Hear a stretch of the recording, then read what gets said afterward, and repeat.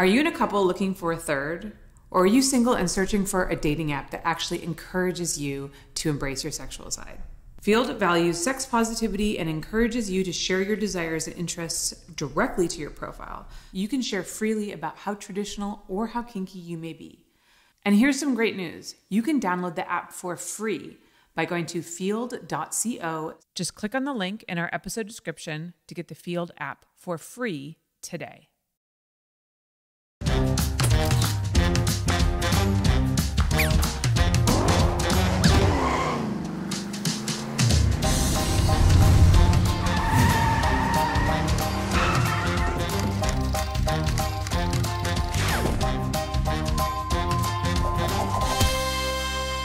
Hello, everybody. Welcome back to Holly Randall Unfiltered. My guest today is Sinn Sage. She is a true veteran. She's been in the industry for over 20 years.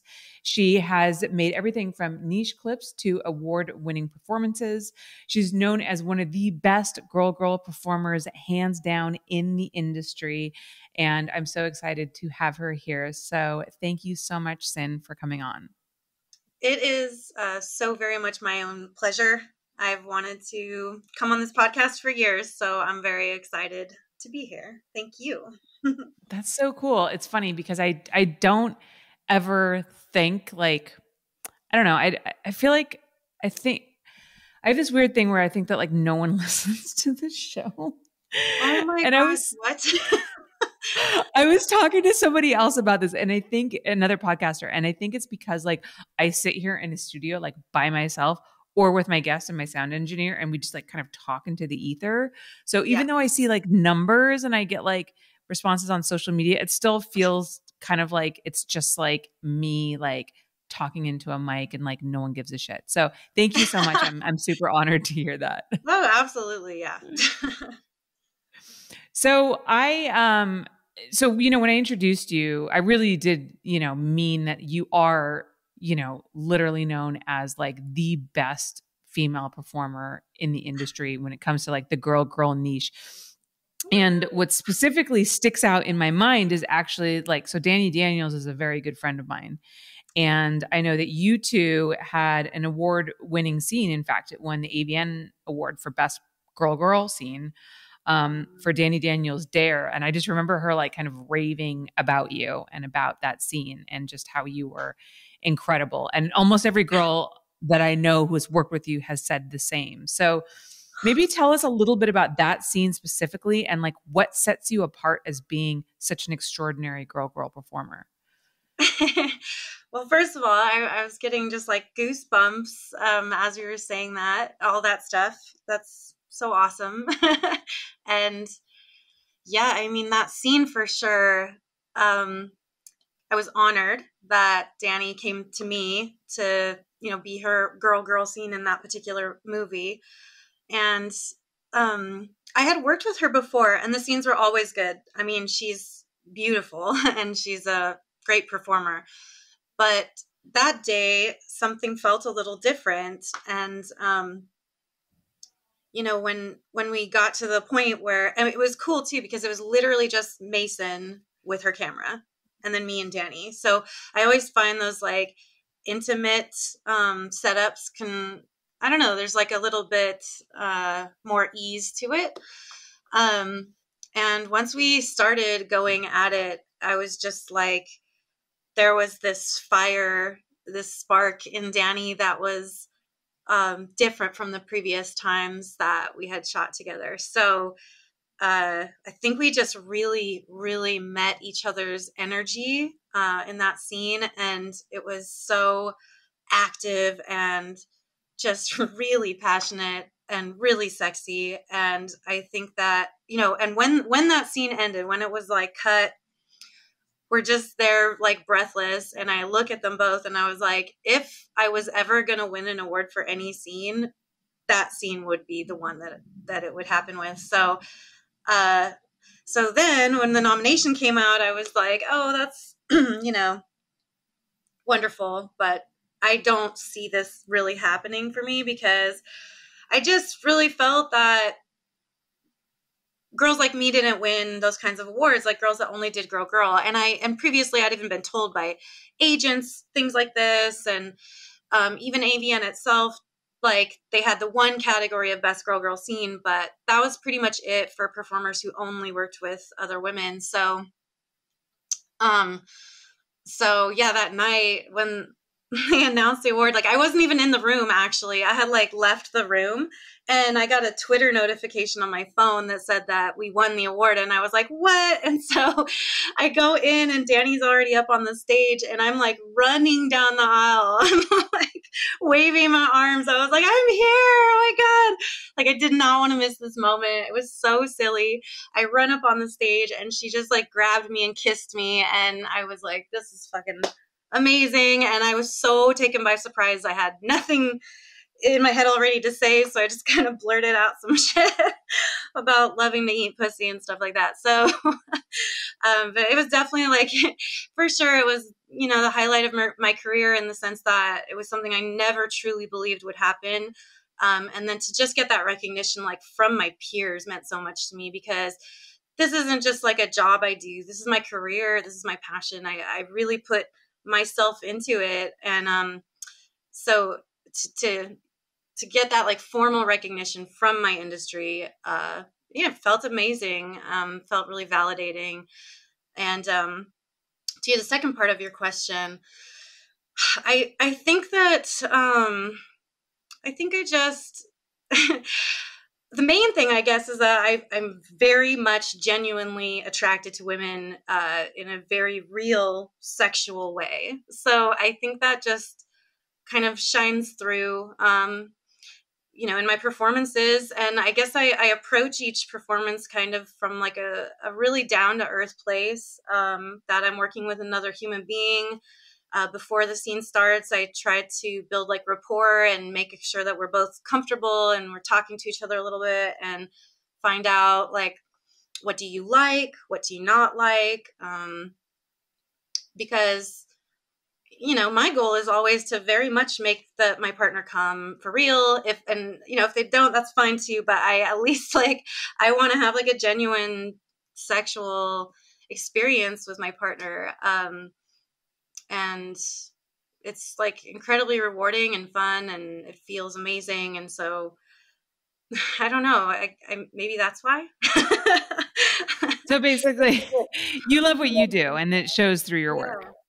Yeah. I'll never forget. I was very honored too, about maybe like 10 years ago or something. And I was out at a shoot with a couple of like well-known performers. It was like Christina Rose and Misty Stone, and just a few other people, Skin Diamond. We're sitting around and talking and just about work. But Misty Stone said to me, she was like, you, Sinn, when you touch a woman, like, it feels different. It feels like fire. It feels like passionate. When she said that to me, I was just like, oh, I can't believe you're saying this to me. Like, this is amazing. Cause like, I look up to her. She's incredible. So, and I also always feel just like, wow, I get to have sex with this woman. Are you cool with this? And she's like, yes, I love to. I can't wait. And I'm like, oh my God, really? Like, I'm still just, in awe that I get to do what I do, I guess. People take me seriously. Yeah, I mean, almost 20 years later, it's like you're still getting to do what you love. Yeah. So I want to ask you, what happens when you're on, because we all know, there are girls in this industry who are like, quote unquote, gay for pay. They're not into women. And, a few of them we kind of know by name. Of course, we're not going to out anybody, but like, what do you do when you have a scene with a girl who's like clearly not into chicks? Like because you talked about building a rapport before the scene. What do you do when like that rapport kind of doesn't exist? It's interesting because, looking back over my career, I feel like I haven't encountered that too often. But there's definitely times where, like, at least I've never had it to where a person straight out said, like, I don't like girls, but my agent booked me and I'm just doing this for the money. Like, that's never happened. But I think there are times when it's been sort of indicated to me that look at me fucking this guy and like talking about guys all the time and yada yada. And I'm just like, oh, okay, I see what's going on here. You know, in that circumstance, I just rely on my desire. So I'm like, you know, I'm fine if she just wants to lay there. Like, I will make it good all over her. Do you know what I'm saying? Like, if she's not into it, I'm like, well, first I'm going to try to show you how good this can be. And I have had that switch over happen before where, like, in the middle of the scene, maybe she's really coming and all of a sudden she's like, oh, this can be fun. But I was going to ask you if that had happened to you, because I feel like that might have. You may have like where she started out the scene. girl. Yeah, where she started out the scene where she's being like super performative, and I can see that's what's happening. But by the time like I've made her come once or twice, now she's just like genuinely having a good time, and I can feel that vibe change. And I've had it to where, you know, they're just kind of little lackluster, or maybe they're newer, so they don't quite know how this whole thing has to go yet. You know, you never know what someone else is going through. So I just try to enjoy them. Like, if they're not going to be into it, like, I can still enjoy them, if that makes sense. I can still have a good time. Yes, but I feel lucky. I feel blessed because truly that has not happened very often. Mm-hmm. What do you think has changed, if anything, in the girl genre since you started in the industry? I mean, we can't deny that, like, you know, I've been in the industry for 23 years. It has changed dramatically over the last couple of decades. Like, what have you seen specifically in the girl genre that has changed? Well, one thing for sure is that it's become a force of its own. You know, when I first kind of came into the business, and I always only worked with women, it was very much like it would come and be popular for a little while, and then the wave would crash and die down for a little while, and then it would come back up, and then it would go down. And I feel like that's another reason why, you know, like, we didn't have a girl only performer of the year category at AVN until 2014. So, you know, I just feel like it was a thing that wasn't taken like a legitimate genre, kind of. But, you know, our society has changed a lot too since then. We have marriage equality. We have like a lot more queer acceptance and stuff like that, and visibility. So since then, yeah, I think now it's seen much less as something that's only for the male gaze, and much more as something that's like men and women, like all genders, like to see this sort of thing, like to look at two beautiful women making love. You know, it's so in that sense, I think that in popularity it's grown. It's more accepted. And I think that's awesome. And you know, I can only speak for myself too, that like, as I've become more producer, content creator, and gearing myself in the direction of queer, like to catering more to queerness and queer audiences, that for me, it feels like it's only gotten bigger and more of it and richer, in that sense. So, I'm just, I couldn't be happier for that, because obviously, Yeah, I love that representation. So, you talked about being a producer. So you started Sinn Sage Studios. So what motivated you to start that, and what kind of content are you creating? Yeah, so for me, it was just, you know, I had always wanted to incorporate some creation into my performance as well. Like, so the first 10 years of my career, it was kind of just a lot of being directed, working for other people. I get a little taste here and there of being the director, but I wanted to make sure like that I wanted to not only be in more sort of queer representative porn, but I was like, I want to make this stuff. And as I started producing custom videos, like that's kind of where it all began, like where the studios sort of started. I was working with Courtney Trouble a lot. And I just asked them, like, can I pick your ear about being like a studio? How do I make that happen? And they were just like, oh, well, why don't you just put together a movie and then we'll distribute it, and then we can just distribute your movies, and then you have a studio. And I was like, wow, perfect. And so right off the bat, I took a few scenes that I had already created and we put them together. And Courtney designed this lovely, box cover, and we wrote up the blurbs, and they made the movie, seamless. And we came out with Strap-on Sinners.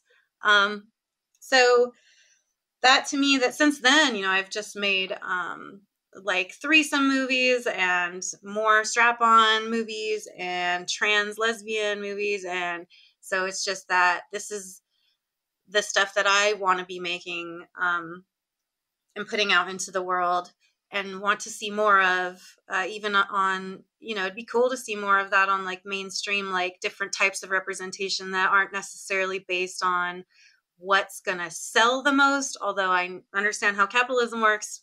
But for me, it's more like a passion thing. And I want to make the stuff that I know there are people out there just wanting to see that representation, wanting to get off to it. So that's important for me. And that's kind of like what we're all about.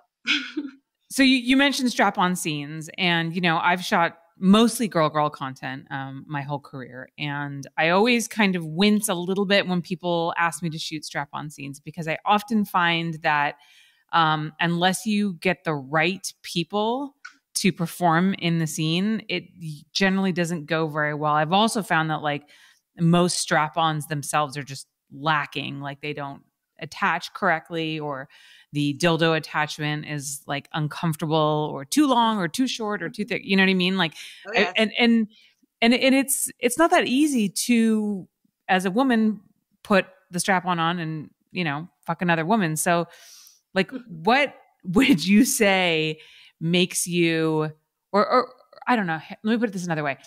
For someone who's interested in engaging in strap-on sex with a woman, do you have any tips or tricks, or like what's the best way to wear a strap-on? So yes, first of all, the first part of what you said, like I totally hear you and I understand and I see you. It's part of the reason why I don't really like to receive with strap-on. And luckily I've reached a point where a producer is never going to really ask me to receive, because they want me to do it. Because you're the fucking like queen of strap-on. Everybody knows that. Have been called that a few times. So let's start with the basic hardware. You're so right. A lot of times, even a producer or whatever, director will go and just buy the strap-on. This is a strap-on scene. Here's the box with the strap-on in it. Those are terrible. Like, please don't do that. Don't go to Adam and Eve and just buy, this thing that's made of a few strings that go. That's just not going to work. So over the years, I found a company called Spare Parts, and they make a functional strap-on that is comfortable, that the band is thick enough to where it doesn't like cut into your flesh and look unflattering. It's which is another big thing too. Yeah, a lot of times when I put strap-ons on girls, they're like, this makes me look fat and ugly. I don't want to wear it. Right. That's happened so many times. Yeah. Because it's like a thin band of like leather or something. And so it digs into your flesh, even if you're not like fat or whatever. It's like, it's just not flattering. And it's not functional. It doesn't, like you said, it doesn't hold the dong where it needs to. It doesn't hold it in place. So Spare Parts, I've emailed them, tried to see if they want to get into to sponsor me, but I heard nothing back. So I'll just continue to give them free advertisement, because I've used other strap-on harnesses. Nothing works like Spare Parts. They've got a couple different designs you can use, and they're just so easy and they work so well. the dong stays exactly in place. There's multiple points where you can adjust to make sure you have it set properly. And it's like it Velcros off and on, so you can adjust it. Like if you need to adjust it mid-scene, you can just do it real quick. So I love that company. The dong I always feel like is not as important as long as everybody's comfortable with it. But I find that the floppier the dong is, just it's not going to work as well. And also the stiffer a dong is, if it's too stiff or the material is too hard, that's uncomfortable for the person receiving it. So I like a good silicone that has like a core in it, but it's not too hard. So yeah, I put that together. And then for me, it really is it's when you wear one as a female identified person, I think that you just really, really have to tap into your sort of gender fluidity. If you can open that door just a little bit in your mind, I feel like you can get there physically. So for me, I am gender fluid. I do identify that way. So it's really easy. Like when I put on a strap-on, I very much become attached to that strap-on. I can even get some physical sensation like inside, like deep in my clit, deep in my pussy, where I'm feeling sensation as I'm using the strap-on. Even if it's like in the other girl's mouth, I can look and see. And, you know, our biggest sex organ is our brain, and it's just all connecting there for me.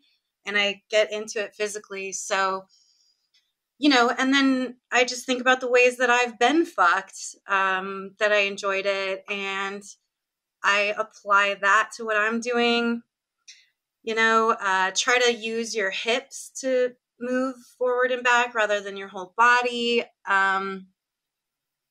Just try to connect with that dick. Like that. Those are the tips that I give people when they ask, because I just, you have to really embrace some masculinity when you're in that role. And that's how you can make it good and feel real,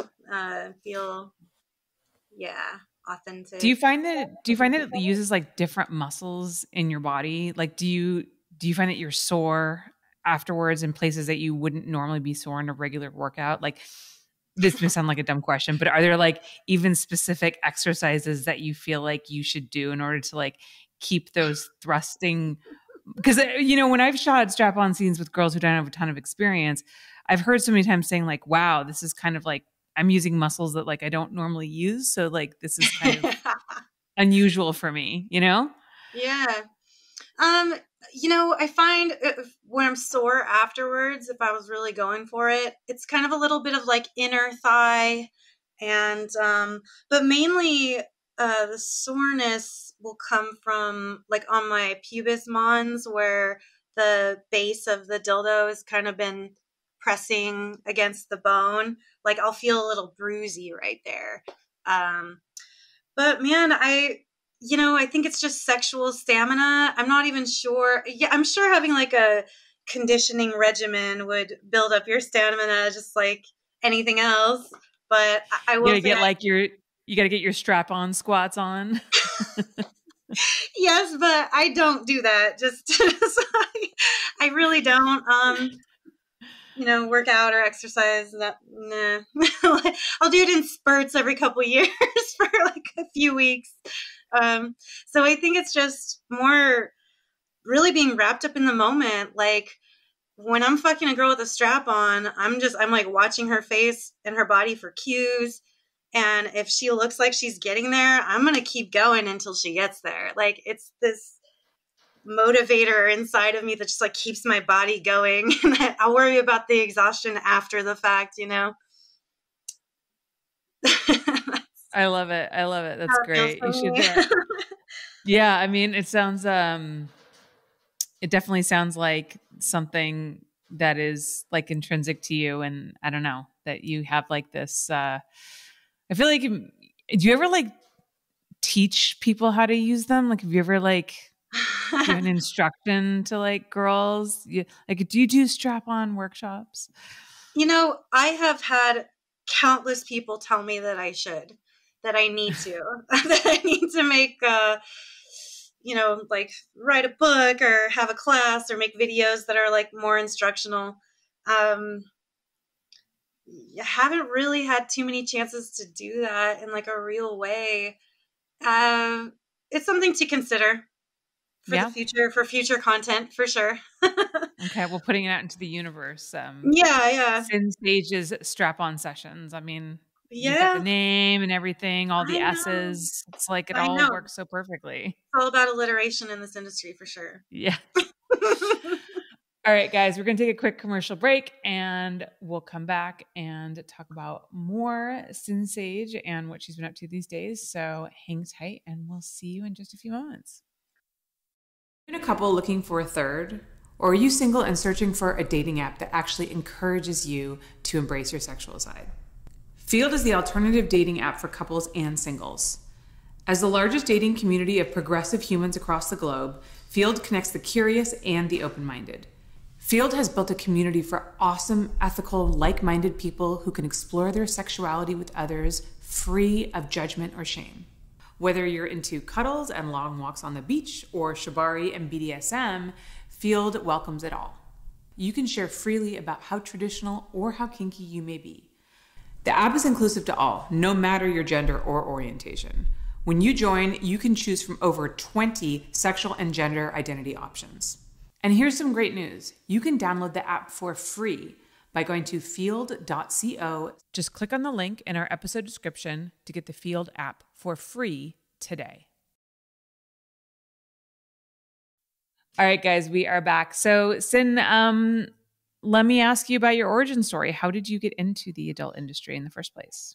Yeah, so it's interesting. I've always been a performer since I was probably like 5 or 6. But even before then, anytime someone busted out an old VHS camcorder, I was jumping in front of it and dancing around. Been doing stage theater since I was like 6 years old, community theater, high school drama. I did choir all through middle school and high school, show choir, singing and dancing, took dance classes. So for me, just performance was going to be a part of my life no matter what. And I felt very sexual at a pretty young age. I didn't engage a lot, but I just had those feelings, and I knew I wanted to be a stripper. I knew I wanted to be a porn star from a young age, to be honest. And when I turned 18, I just went and looked for it, the work that I wanted to do. We used to have something called, it still exists, LA Weekly, OC Weekly. They're like little paper, actual physical paper, print ads and stuff like this and stories. And in the back of it were always these classifieds that were like nude models needed between these ages. And I just went and found those, called those numbers, came out, did some photo shoots, got on the internet, went on like One Model Place. I got a lot of, photography bookings there. Yeah, it used to be free. I haven't looked at it in probably 15 years, but I don't think anyone's looked at it in 15 years. Okay, yeah. So, but that kind of kick-started things for me. Working at the strip club, I met a dancer who was like, "Oh yeah, my boyfriend's getting my website going," and I was like, "Really? What I really want is a website." And she's like, "Oh, he can get you going with it," and that turned out to be a god-awful situation, but it did bring me to my first AVN convention here in Vegas, and that was 2003. And I had little business cards that were so cheesy, made up, and just walked right up to booths and was like, "Hey, I want to work for you. How do we make this happen?" I got some bookings right off the bat with Gwen Media, which I don't think exists for a long time now, but it was like a latex bondage S&M kind of fetish company that made porn, integrated. I remember them. So that was my first shoot ever. My first girl scene was latex clad and out in Moore Park somewhere in a giant house for 12 hours, So I was really Oh thrown my in. God. Yeah, I was gonna say, No, how was that? Because like latex itself is just such a fucking bitch to put yes, on and to wear. It looks amazing, but it is right. such a pain in the ass. And for that to be your first girl scene, yikes. Can you 100%. take us, I yeah, agree. can you take us through that experience a little bit more? And do you remember who it was that you worked with? I do actually. Her name was Anna Mills. And I she remember her. knew, yeah, and she was so friendly to me, and she knew it was my first time. And she was just very, she like kind of went out of her way to, make me feel good, make me feel sort of accepted, kind of a thing. Because you can go in there being the brand new one and feel really like intimidated by everything that's going on. So she was really assuaging that for me, and it was really nice. Um, Luckily, the latex that we wore was kind of like bra and panty, like bikini style, but you got the latex thigh highs and everything. I mean, it's Oh, it's God, certainly I not hate comfortable. putting those on. It's like there's a couple of different ways to put it on. I remember my mom used to shoot latex a lot, and I remember she like told me to put like baby powder on and use the baby powder to help put it on that way. And then you Yes. always had to clean the baby powder off of it, which was such a bitch.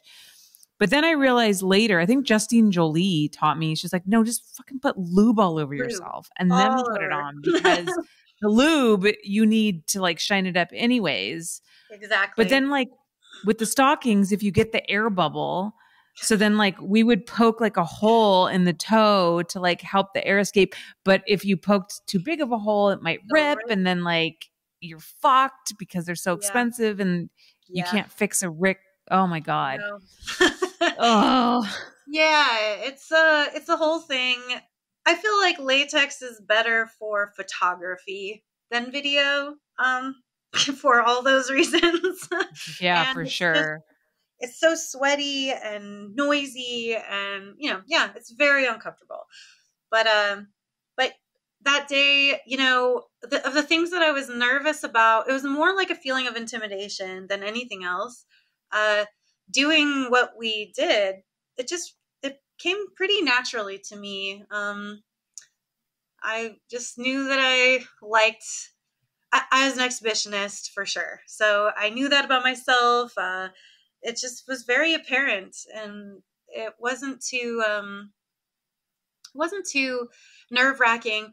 The worst parts of that first shoot were that I was living in Palm Springs at the time, and the shoot was in Moore Park, and I was 19, and I didn't know the freeways of Southern California that well because I hadn't been driving them for very often. And my God, that was a very, very long drive that I went out there butt crack of dawn in the morning to make it there by 10 a.m. Of course, I didn't even get into makeup until like 3 or 4. Didn't shoot the scene till like 6, and it was 2 scenes, so we weren't done until like 10 or 11.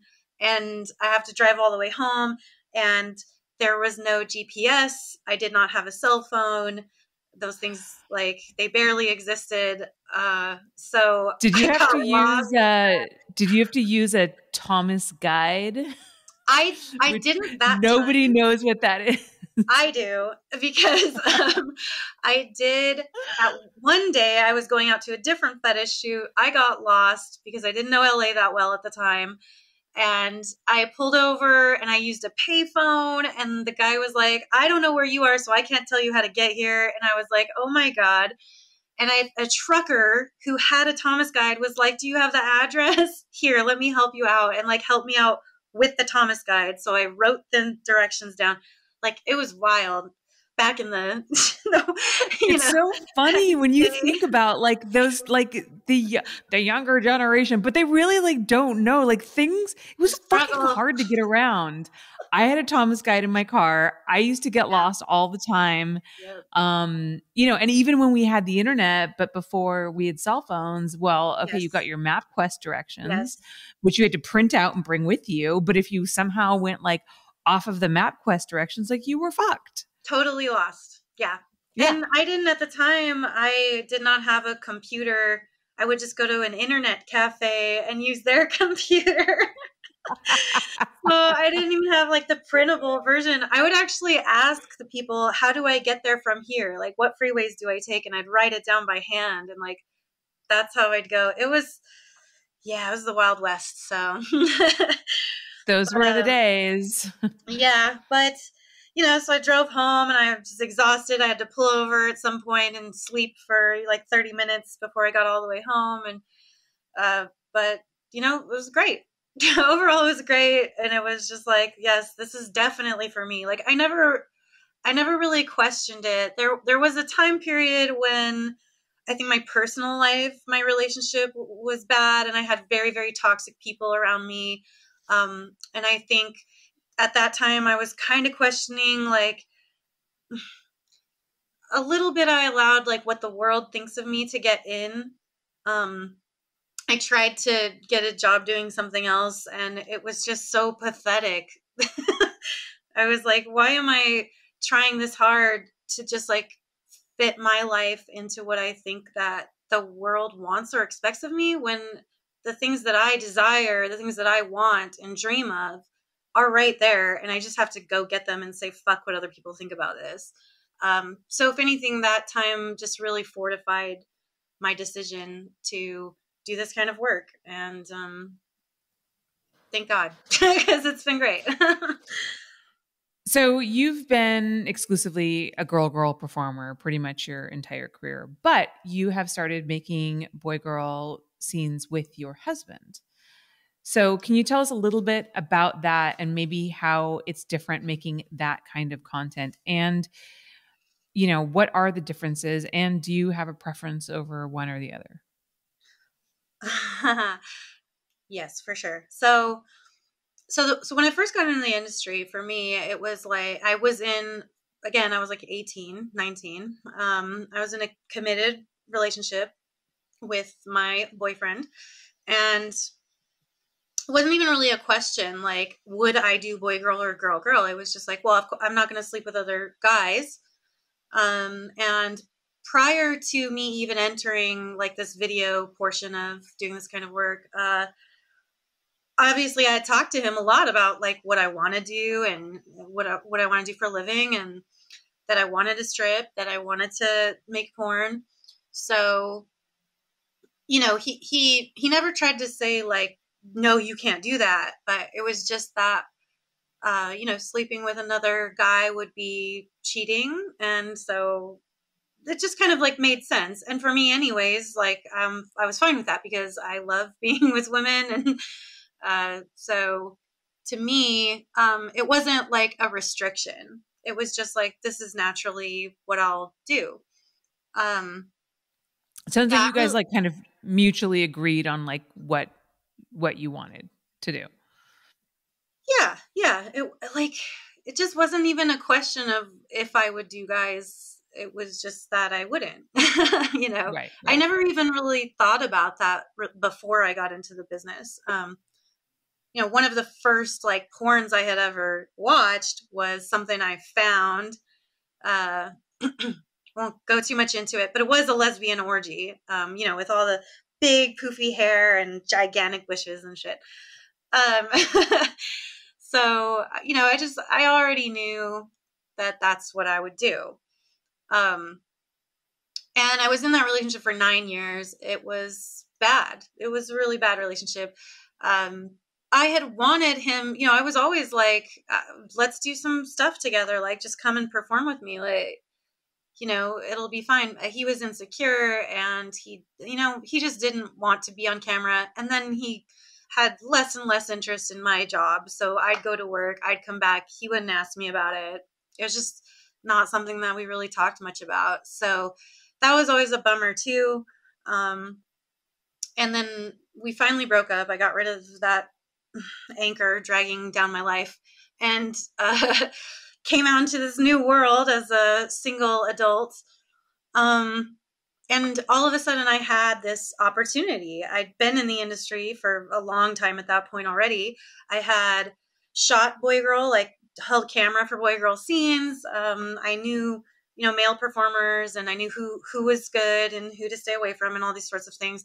So I could have taken that freedom, so to speak, and been like, let's do it. Let's jump into boy girl.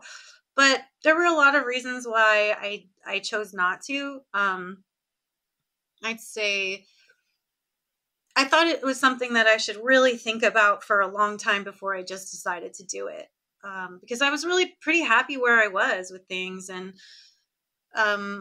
ultimately, it didn't seem like the right choice for me, regardless of anything else. But then I met my now husband, and I told him right when we met what I did for a living. And he was enthusiastic about it. He was just like, that's awesome. I love porn. That's very cool. And kind of went from there. So as we became very serious, we dated probably within the first year or so, I'd say. I was like, hey, do you want to jump on webcam with me? And let's try that. And he was, my partner now was very confident and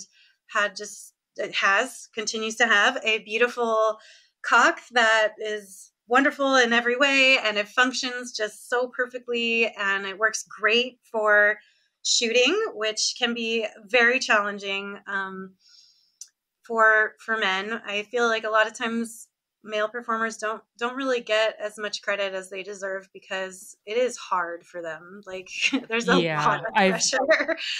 I've said that so many times. And I actually was kind of thinking as you were saying that, like, you may have like not missed out, that's the wrong word, but like dodged the bullet on a lot of like bad scenes because, any girl who's done boy girl for a long period of time has been with a guy who's failed, has been with like maybe a new performer who just couldn't do it and has just had, and since it sounds like you've shot camera for boy girl scenes, you may have been there, and it's just like, there's nothing worse when you have to call a scene because the guy can't complete the job. It is just like humiliating for everybody. It's just the worst. Yeah. It's just, ugh.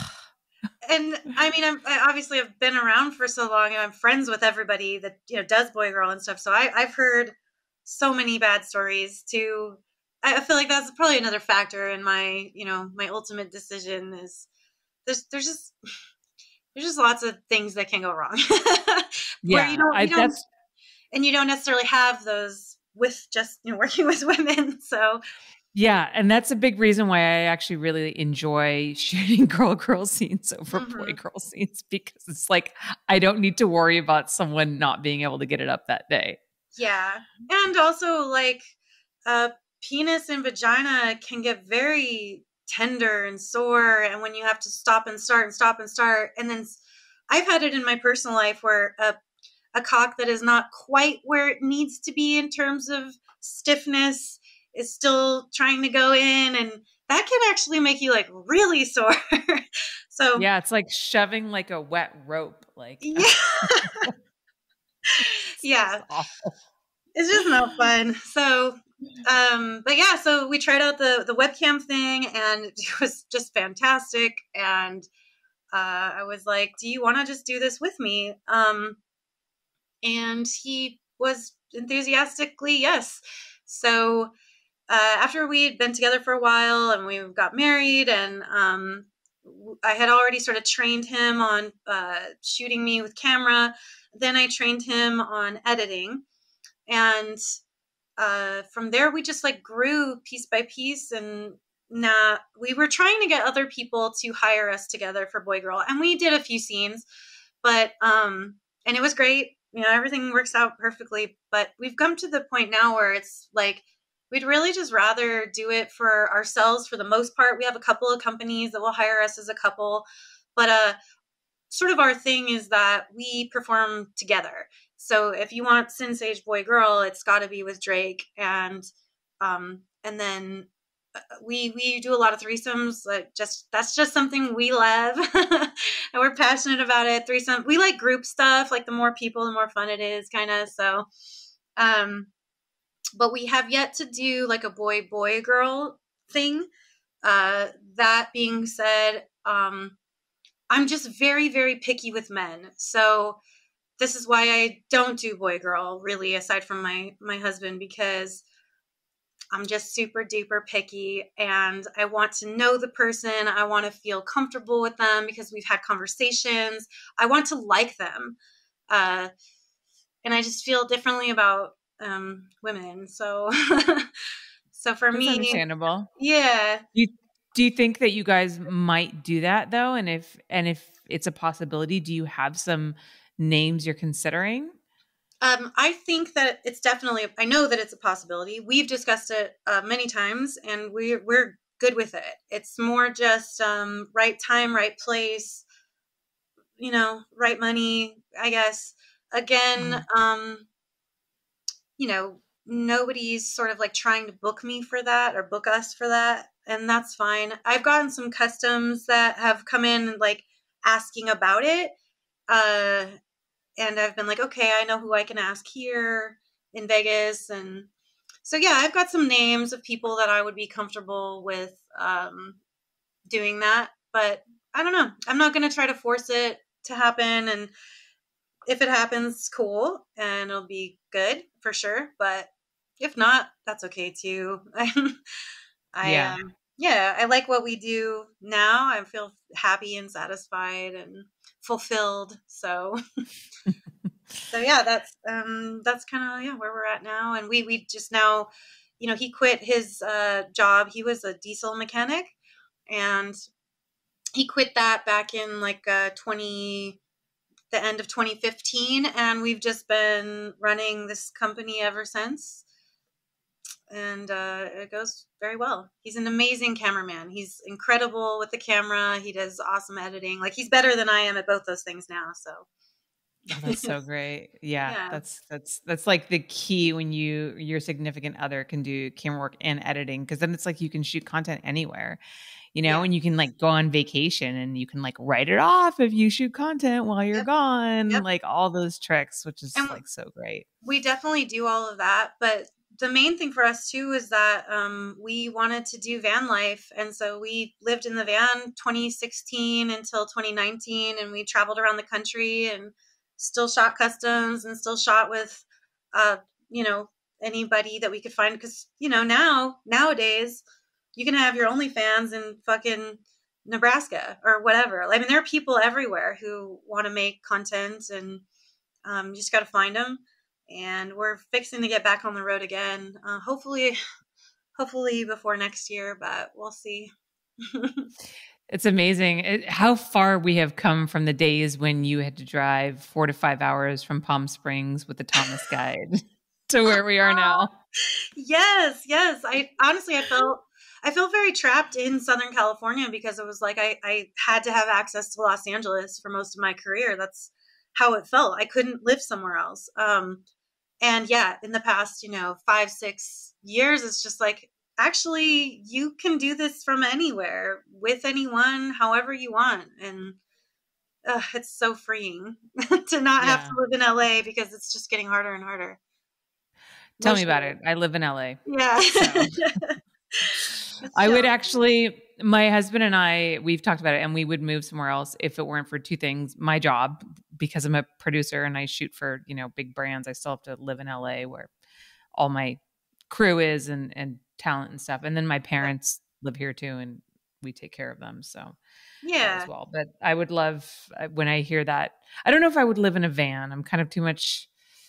I don't know. I think I'm a little too like frou frou for that. Totally. Hey, it is But not for everyone. Like, yeah, bottom line, it isn't. It's very challenging. There are a lot of challenges, but for me, the reward is worth the challenges. And yeah. everybody's got that inside themselves, like what's worth it, for any given situation. So Yeah. No, I mean it's kind of embarrassing for me to like admit that I'm too much like of a princess to do that. And because my no. husband actually loves stuff like that. Like he loves like when someone has like a van that's like outfitted for camping, he always wants to check it out, and he loves like, you know, looking at like, and he went through a phase once where he was like showing me all these camper vans, and I was Yes. like, no. And then I actually like for his birthday, I decided that I was going to like plan this really cool like camping trip because I know he loves camping. Yes. And I like bought I my attempt at giving him this gift was a perfect example of like how this is not my thing, because I picked a camping spot that was like not even in California. Like I didn't realize that it was like a 12-hour drive or something like that. And then I bought this like cast iron, like camping cauldron or something that was just way too heavy and like didn't make any sense to go anywhere. And he finally like said to me, he goes, look, babe, because I don't really actually want to go camping with you. And I was like, why not? He's like, because it would not be fun. Like, you're not a fun person to go camping with. So like, let's just do something else. And I was so offended because I like tried, and he was like, you're not a camping person. So let's like, just, I don't want to go camping with you. If I'm going to go camping, I want to go camping with my friends, not with you, because you're not fun. And I was like, fine, dick. But I mean, the thought, you put the thought in, and that should it was just terribly planned. Coming from somebody who like is very proud of her planning skills from being a producer for 23 years, I did a really bad job planning our camping trip. So maybe it was a sign. It's a whole thing. So one last thing I wanted to ask you about was custom videos, because you've mentioned that a couple of times. So tell us about the kinds of videos that you generally shoot. Do you have specific requests that you see crop up pretty often? And what have been like some of the most unusual requests that you've had? Yeah, so I do make all kinds of custom videos. I mean, really, just if you can think of it, I'll make it. Less now, you know, the credit card companies and the processing, has affected all of these sites that I sell my stuff on. So I do get some requests that's like, well, I can make that for you, but now I have to charge more because I can't sell it in my stores anymore, or I have to like edit out certain things, yada, yada. But other than that, I mean, we'll make anything from benign non-nude fetish. I mean, I get custom sometimes where it's like just me talking to the camera about something, telling a story for 10 minutes.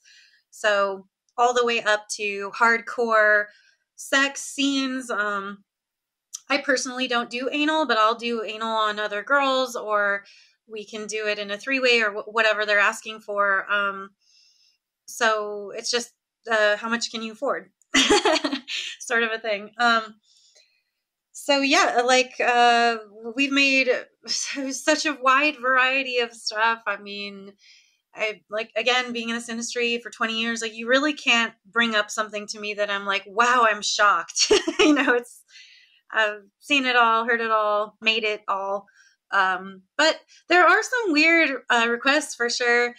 I think one of the weirdest things was this guy wanted us to, I think we were supposed to be giantess.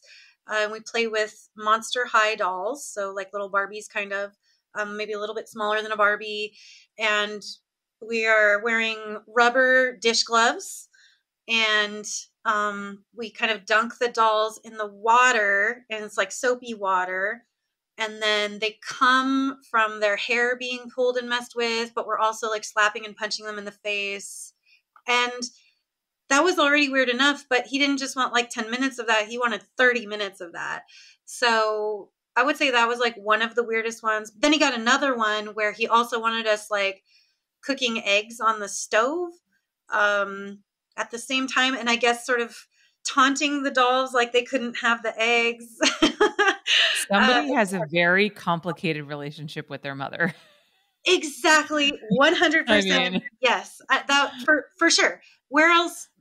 You know, you just know sometimes when you're making these, you're like, okay, so his mom washed dishes with these dish gloves, and it makes the rubber noise. And I mean, you try to like get into the psychology of what they're asking for, but sometimes, you know, it's just a mystery, and you just make the video.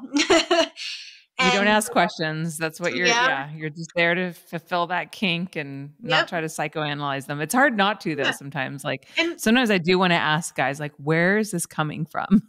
yeah, and I think it's okay to psychoanalyze them in our house, in our home, like amongst us as performers. We're like, okay, what do you think this is about?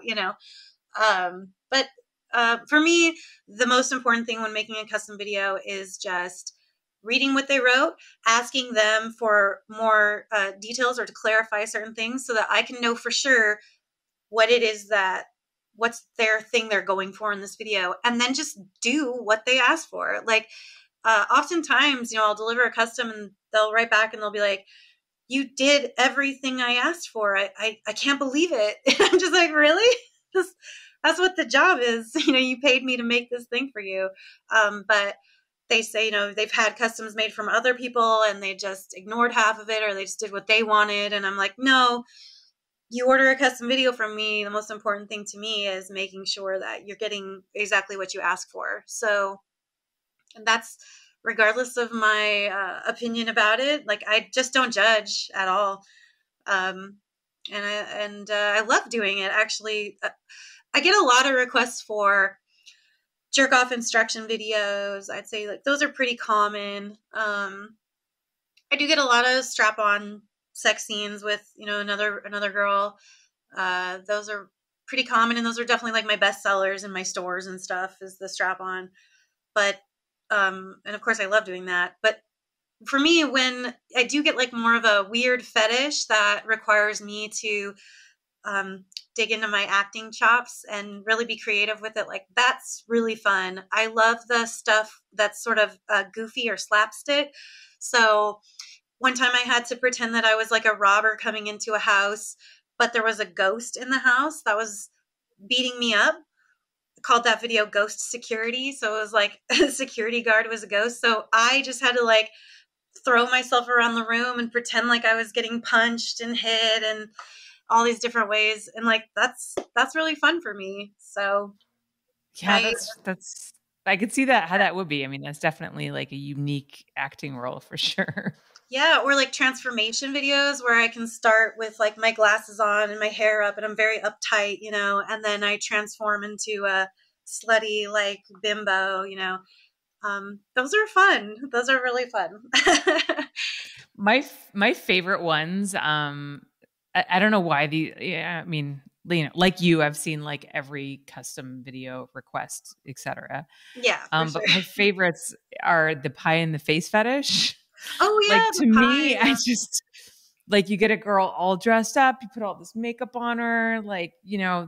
so a lot of, they want like a gown, like she's, fucking homecoming queen and just Yeah. fucking throw pies at her. I just love that shit. It's so ridiculous. Well, there's so many different angles you could analyze that from, right? Yeah. Yeah. To mess up Endless, something that's endless. pristine. But yeah, Yeah. those are also fun. If I do stuff like that, they're definitely the last shoots of the day, of course. So Yeah.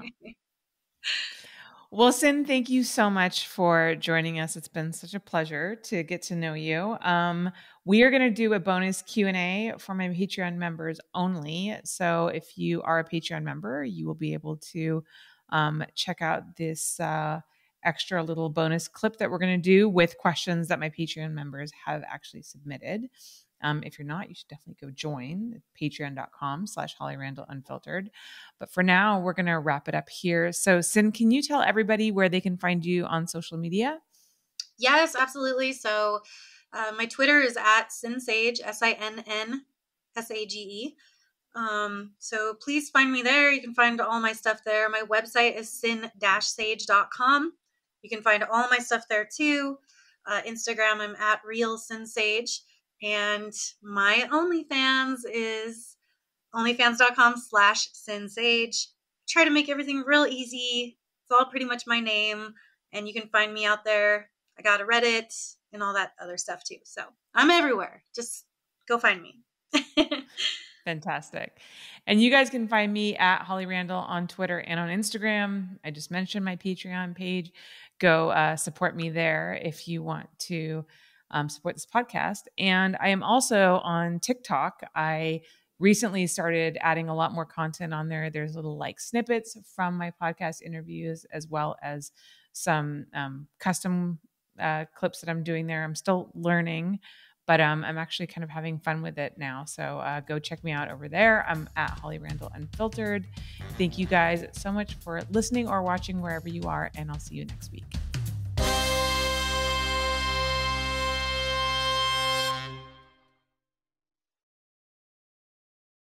Are you and a couple looking for a third? Or are you single and searching for a dating app that actually encourages you to embrace your sexual side? Field values sex positivity and encourages you to share your desires and interests directly to your profile. You can share freely about how traditional or how kinky you may be. And here's some great news. You can download the app for free by going to field.co. Just click on the link in our episode description to get the Field app for free today.